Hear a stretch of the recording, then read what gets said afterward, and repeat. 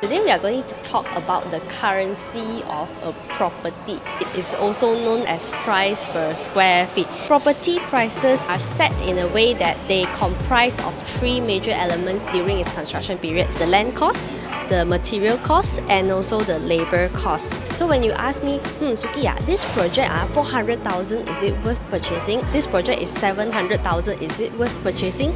It will boil down to these three elements, which I think is the crucial element that you should look into before deciding you want to purchase this property or not. When it comes to land prices, of course, the more centralized or more matured that area is, the price of the land will go up.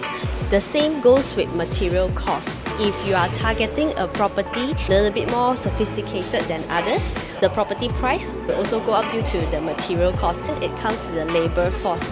The more intricate the building is, the more labor force it needs to be done. So if you want to know whether your property is justifiable or not with this price that is offered by the developer, you can check from these three elements. Is the property price considered above the median range or below the median range?